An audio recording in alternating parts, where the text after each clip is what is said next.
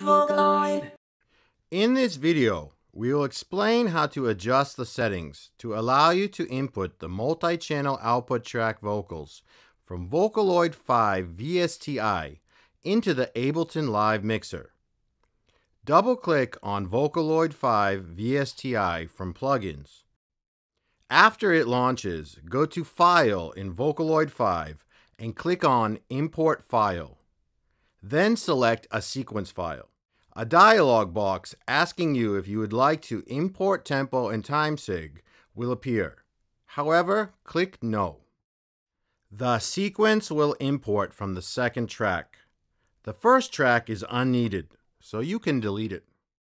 Open the VOCALOID 5 mixer screen and change the bus for the output of the track you want to send to Ableton Live from master to bus 1, bus 2, etc.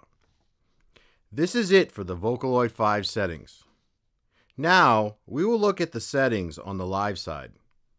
Select VOCALOID 5 VSTi from Audio From on the mixer. Next, select a VOCALOID 5 track from the pull-down menu below. Finally, switch the monitor settings to In.